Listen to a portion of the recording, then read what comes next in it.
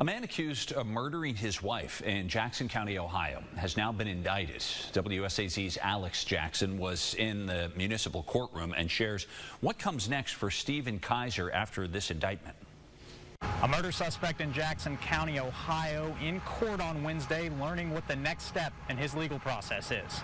Stephen Kaiser has now been indicted on a murder charge and several other charges in connection with the alleged incident.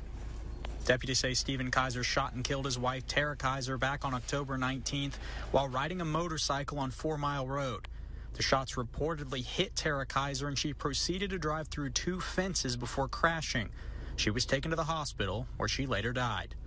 Preliminary reports say Tara Kaiser died from a gunshot wound to the head, the sheriff says. The indictment also lists the following charges: felonious assault, discharge of a firearm on or near a prohibited premises, having weapons while under disability, and violating a protection order. Now, with any updated information on additional court appearances for Kaiser, we will keep you updated here and on WSAZ.com. Alex Jackson, WSAZ, Jackson County. Kaiser's criminal arraignment is scheduled for Friday afternoon.